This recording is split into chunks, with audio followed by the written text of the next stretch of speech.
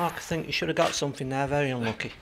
Yes, at least we're disappointed clearly because by far the better team tonight, the team that was trying to play, trying to be progressive, trying to create chances at the top end of the pitch, and unfortunately I don't recall them having too many clear-cut opportunities. They've had one chance late in the second half, and they've been able to take it, whereas we weren't able to, and we had any number of good chances. I mean, even in the first half we could have been home and dry in terms of the chances we created, good opportunities, never quite produced the right ball or the right pass at the right time, and that's the story of the night from our point of view. We by far, like I said, the more progressive team, the team that was looking to get the ball down and play and create chances, but we've been caught out just clearly with a little bit of quality that they showed on night.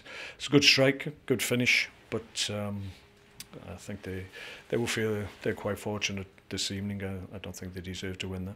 It's just a taking of the chances, isn't it? Marco had a couple and he's not on his own, others did as well. But yeah, that was it. And we had good opportunities where we were breaking quickly with numbers, and then sometimes we're misplacing the pass, or we're taking shots off too early when we should really be taking that extra pass just to take people out of the game.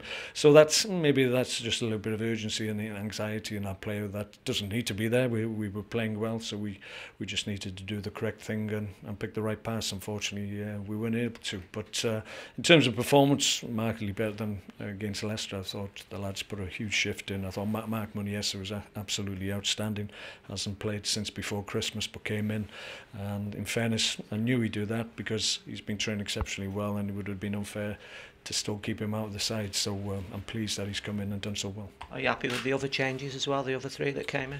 Yeah, listen, it's a 3-game week, and we needed to change things around. I give Ramadan a rest because he's had a hectic schedule. I thought he just looked a little bit tired towards the game at the weekend. We've got another game clearly against Liverpool, so he's in my thoughts for that.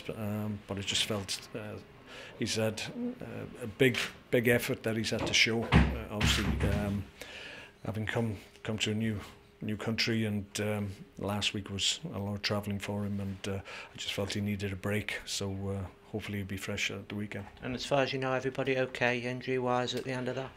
There was a few bumps and bruises, nothing too significant. We'll have to check on Jeff. I thought Jeff did well to get through the game, in fairness. He's going to be sore tomorrow, clearly, but he should be all right for the weekend, I hope.